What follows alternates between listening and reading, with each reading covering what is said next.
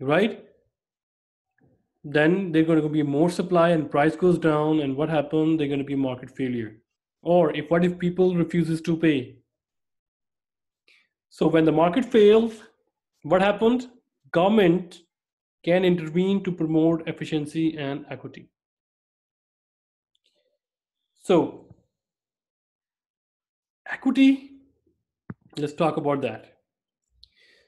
Invisible hand may fail to ensure that economic prosperity is distributed equitably. So do you see this kind of equity amongst the players? So football player and snooker player. Snooker and football both are sports, but football players are paid crazy limit.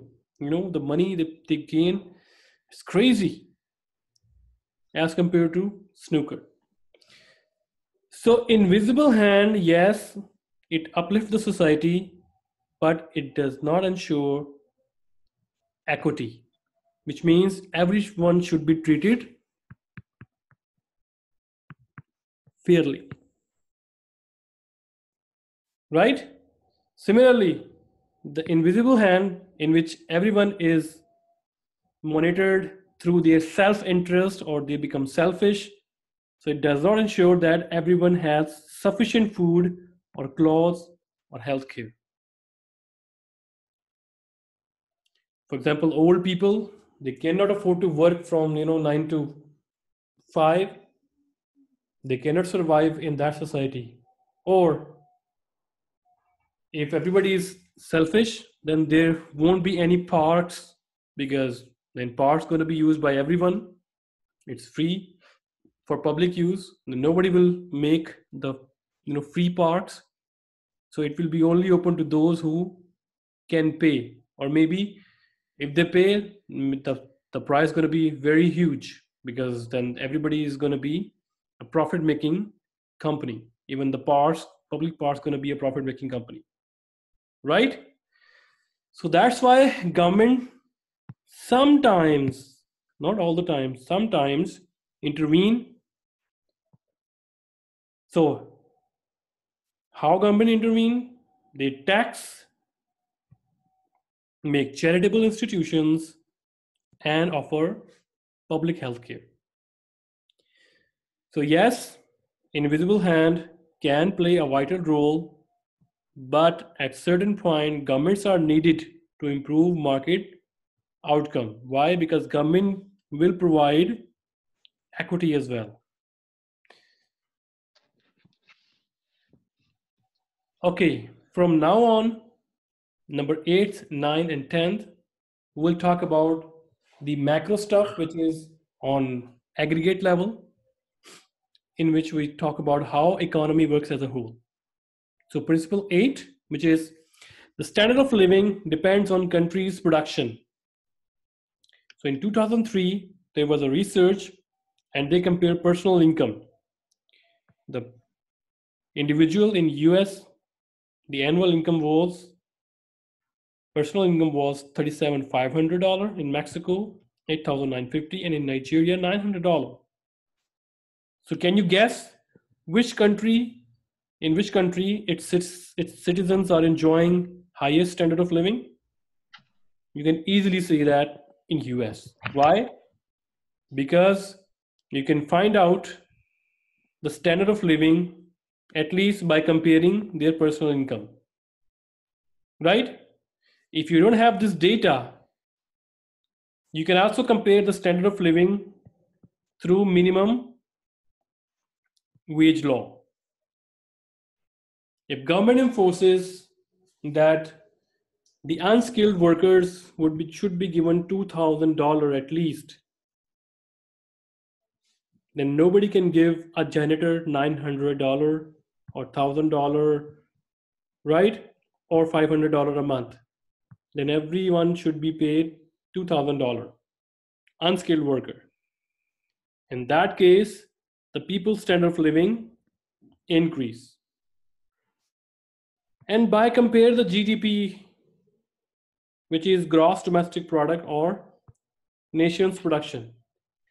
So the country that will produce more, it means they will their population, they will receive more, and they will receive more that they have more money to spend on their living standards, right? So we can compare the standard of living to three ways. Number one, comparing personal incomes. So that country in which the per capita income or personal income is higher, that enjoy good standard of living. And where the governments introduces minimum wage laws, that countries enjoy standard of living.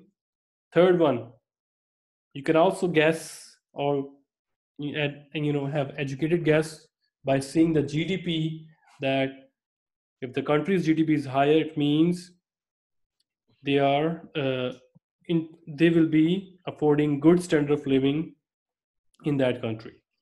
Fairly simple, right? Number 9. So prices rise when the government prints too much money. Here we go. So this is a little bit tricky for those who didn't study macro. So for them, it will be a little bit tricky, but don't waste too much time here, because our goal is to understand micro, not on the government level, on individual level. So because since this is a part of your principle, so I'm just going to be giving you a little insights here. So what does it mean by inflation? It means increase in the overall level of prices in the economy, right?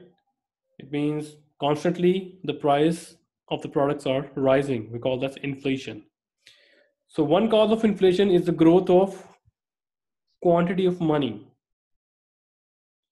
If the government prints money, if the people have more money, or if the government prints money, then what happened? The price, or sorry, the value of the product start increasing. For example, let me give you the idea here. For example, let's take the example of banana and apple. So you have case 1, you have 2 bananas and 2 apples. And this is person X and this is person Y. If person X wants to buy an apple, he can exchange 1 banana with 1 apple. Simple, right? What happened if the person Y, he got 6 apples, and person X has only 2 bananas? Now what will happen if person Y wants to have 1 banana? Then 1 banana would be 3 apples, right? So you Yes. can just switch these banana with the product or quantity with the apple with price or dollar, money supply. So if your production is the same, it's not growing, what happened? People will be having more money, or the government's printing too much money. It means that prices of the product or the banana start rising. Yes, who was asking question? No one? Okay. So when the government creates a large quantities of money, the value of the money falls. So this is called the value of the money. So previously, I'm just switching this apple through dollar. Previously, you can buy from $1 1 banana, and now you can buy 1 banana but $3. It means value of the dollar falls. Now you have to pay more dollars to get the same product. It means value of the currency falls. What happens if the people have too much money, or if the government prints money? So that idea, if people need money, government should print money and give to the people. That idea, that's why is not practical, it's not logical, right?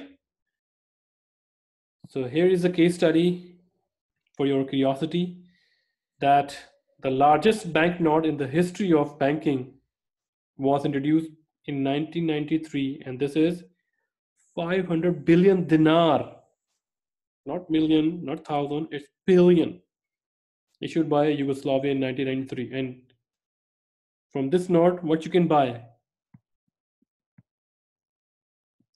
A small bread, right? What happened? Because the government think that, okay, we can, if there is, people, we don't have money to pay the wages, why not we ask, the Yeah, state it's happened. or central bank to print so much money? So when central bank printed so much money, what happened? People are getting more money, and what happened? The production doesn't increase. What happened? Prices start rising, and up to that level. Look at that mess they have created in 1993. So their financial system was totally lost.